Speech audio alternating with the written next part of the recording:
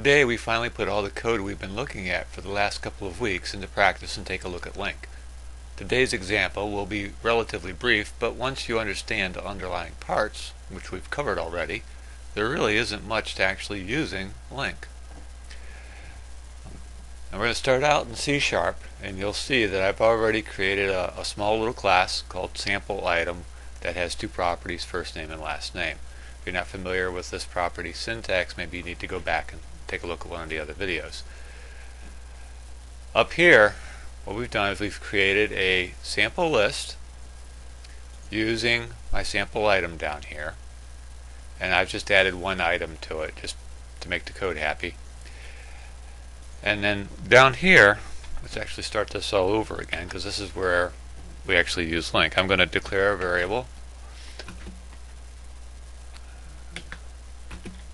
and now we're going to actually get some data out using LINQ. Now, to use LINQ, you have to start with the from keyword. This is a little bit backwards from actual SQL, but what this allows the Visual Studio Engine to do is give us IntelliSense, because it'll know right away what kind of data we're working with. So we're going to go in here and say from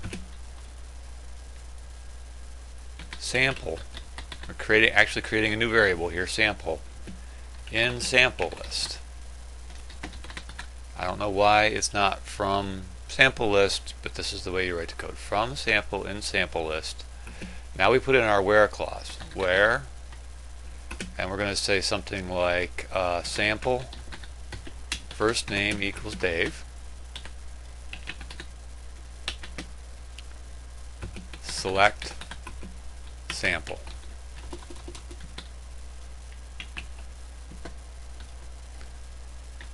And that's your basic LINQ expression here. Now, you might be wondering, how did they make this work? Well, here's what they did. We're going to go up here and take a look at the IntelliSense for sample list. And you'll see we have a whole bunch of extension methods here. I remember extension methods from last week. We have a where extension method, a union extension method. See, all the methods that we're going to need to actually do LINQ are actually extension methods hanging off of this list. We've got sum, we've got skip while, order by descending. So everything that you're going to actually do in LINQ is getting interpreted to code that's executing these extension methods. Now, to actually do this in VB, dim x equals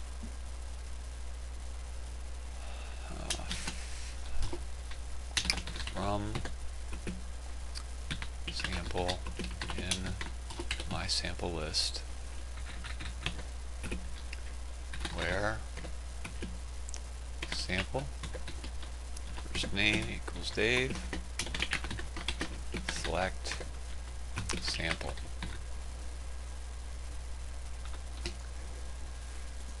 It's exactly the same as in C#. The syntax here, you're not going to have to learn something different moving between the two languages.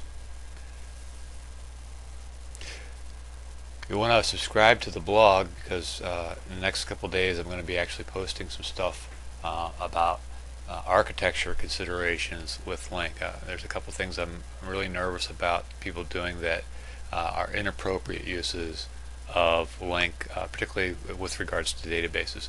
So we're going to take a look at that on the blog. Probably do those as straight posts, because it won't be a whole lot of actual coding. It'll be a lot of theory stuff and things like that that is actually better left to text on a blog than a video presentation.